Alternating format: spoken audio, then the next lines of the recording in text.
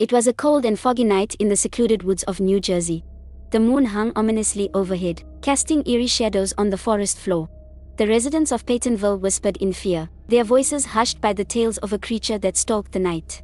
They called it the Jersey Devil, a myth that had been passed down from generation to generation. Detective Jake Callahan had recently transferred to Peytonville, a small town plagued by the mysterious murders. Known for his sharp intuition and a knack for solving the unsolvable, he saw this as a chance to prove himself. He had heard stories of the Jersey Devil but dismissed them as mere folklore. As Jake delved deeper into the case, he soon discovered that there was more to the legend than he had anticipated. He found himself sitting in the local tavern, nursing a whiskey, trying to make sense of it all. That's when he noticed a woman in the corner, her eyes filled with fear. Curiosity piqued, Jake approached the woman. "Ma'am, is everything all right?" The woman looked up at Jake, her voice trembling. "Detective, you need to leave this town before it's too late. The devil is real, and it won't stop until it has claimed its next victim." Jake raised an eyebrow. "The Jersey Devil, huh? You really believe in that?"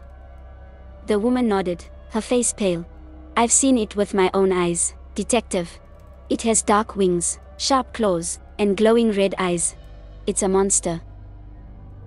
Intrigued, Jake pushed his empty glass aside and leaned in closer. "Tell me more. I need to understand what we're dealing with." The woman took a deep breath, her voice hushed.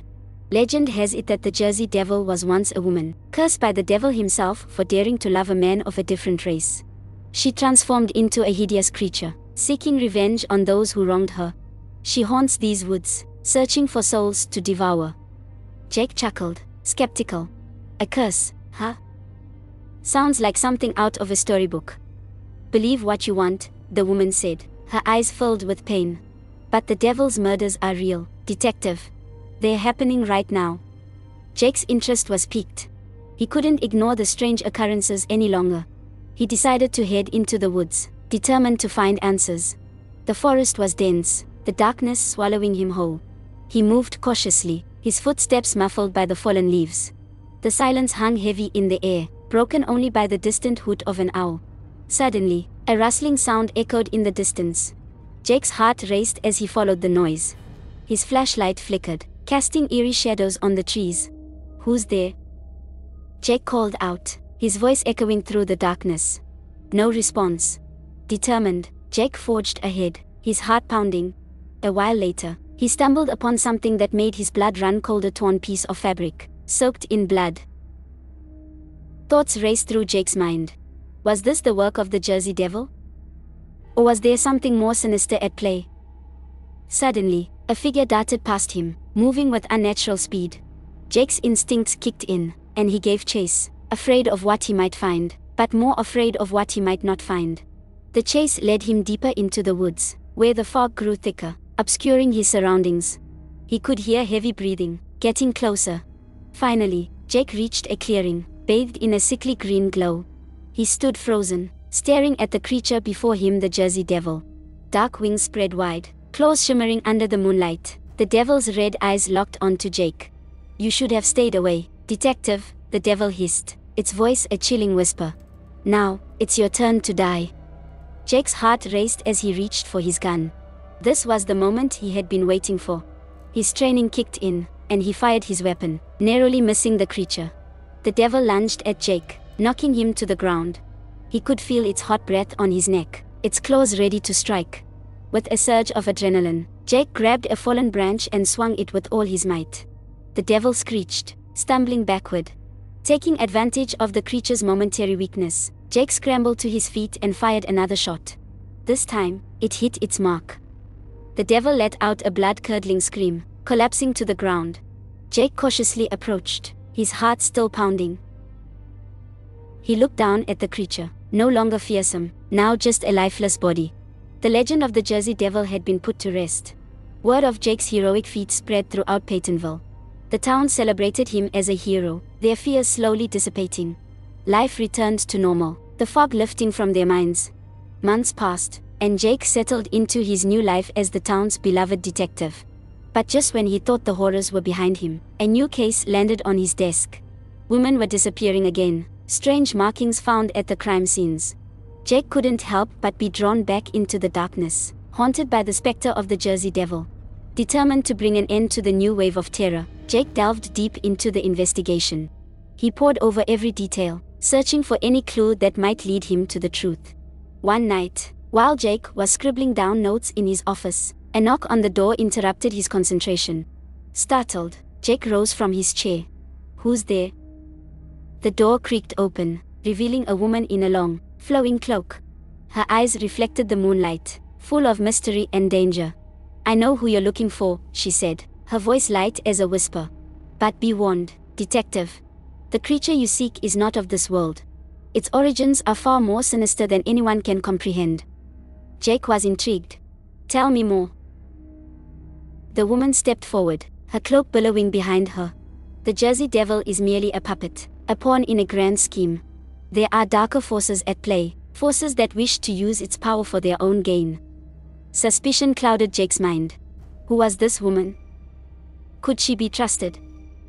Seeing the doubt in his eyes, the woman reached into her cloak and produced a piece of paper. "This is what you seek, a prophecy that holds the key to defeating the devil." Jake unfolded the paper, his eyes scanning the cryptic symbols. "What does it mean?" The woman smiled, her lips barely parting.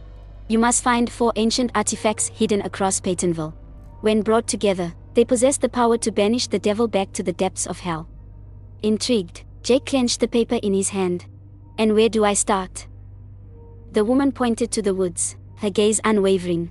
"Your journey begins where it all started. The heart of darkness calls to you, detective. Find the first artifact, and the path will be revealed." Jake couldn't ignore the call to action. He needed to put an end to this nightmare once and for all. Equipped with the newly acquired knowledge, Jake ventured into the woods. His determination was unwavering, even as the night grew darker around him. Deep in the heart of the forest, Jake stumbled upon an ancient stone pedestal, its surface adorned with mysterious symbols. A sense of foreboding filled the air, as if the woods themselves were warning him of danger. But Jake pressed on, his resolve unyielding. Placing his hand on the pedestal, Jake closed his eyes, letting the energy flow through him.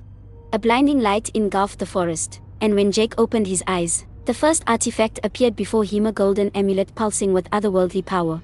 The amulet felt warm to the touch, its weight comforting in Jake's hand.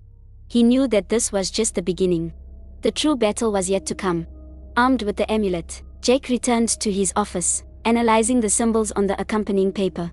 His mind raced, thoughts swirling like a whirlwind. Suddenly, his office phone rang, shattering the silence. Jake answered, expecting it to be a mere mundane interruption to his thoughts. "Detective Callahan," Jake said, his voice devoid of emotion. A raspy voice filled the line. "You think you can rid this town of the devil, do you?" "I'm afraid you're in over your head, detective." Jake clenched his fist, his knuckles turning white. "Who is this?"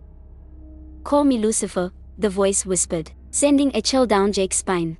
"I've been watching your progress, detective. You think these artifacts can save you, but you're playing right into my hands." Jake's heart raced as he braced himself for what was to come. He couldn't let Lucifer win. Not now. Not ever. Determined, Jake set off on his mission, traveling across Peytonville in search of the remaining artifacts. Each step he took brought him closer to the ultimate battle against evil. Along the way, Jake encountered allies who shared his determination to rid the town of darkness.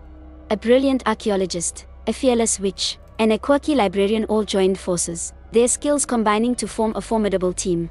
Together, they scoured ancient books and deciphered cryptic clues, navigating the perilous path that would ultimately lead them to the devil's lair. Finally, Jake and his allies stood before an ancient mausoleum, its iron gates creaking with anticipation. They knew that inside lay not only the final artifact but also their greatest challenge. The devil's lair was a labyrinth of darkness, its winding corridors filled with traps and illusions.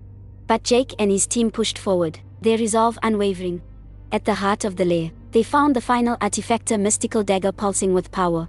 This was their last chance to put an end to the devil's reign. Armed with the dagger, Jake faced off against Lucifer himself. The battle was fierce, each strike filled with desperation and determination. The devil's true form was revealed, a monstrous beast, all sharp fangs and lethal claws. It fought with an otherworldly strength, threatening to tear apart everything Jake held dear. But Jake refused to surrender. With each swing of the dagger, he chipped away at the darkness, his willpower matching the devil's ferocity. Finally, a final blow pierced the devil's heart, sending it crumbling to the ground. The battle was won, the darkness banished. As the dust settled, Jake looked around, his heart full of pride and relief. Peytonville was safe once more.